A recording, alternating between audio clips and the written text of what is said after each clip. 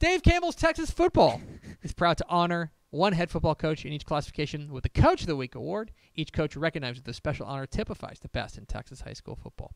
Your Week 3 Dave Campbell's Texas Football Coach of the Week. In 6A, Ray Gates from North Crowley.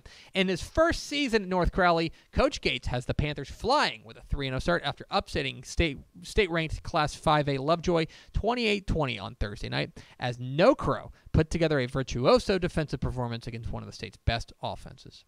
In 5A, John King from Longview.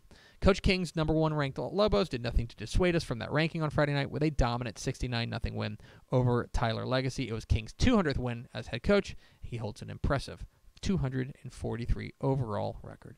He's fine, I guess.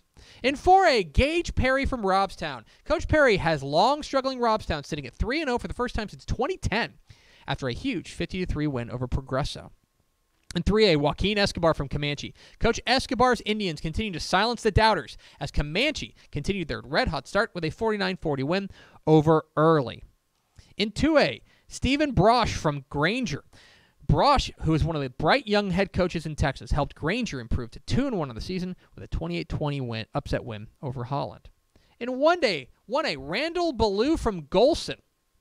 Entering the season on a 21-game losing streak, Ballou has turned the fortunes of the Wildcats in a hurry, leading to a 54-6 Mercy Rule win over Waco Parkview to improve to 3-0 on the year. Lost 21 straight, now 3-0. And the private school ranks Phil Dawson from Austin Hyde Park Baptist.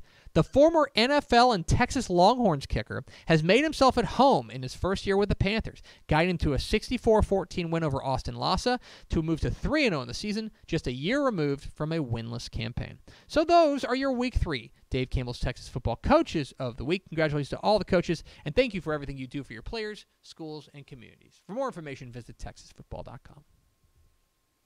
Thanks so much for watching that video. If you would like more and to be notified when they come out, go ahead and click that subscribe button right down there. You can also watch Texas Football Today every day live at noon on texasfootball.com, Facebook, Twitch, and right here on YouTube. For more of the best coverage of Texas football in the Lone Star State, go to texasfootball.com/subscribe.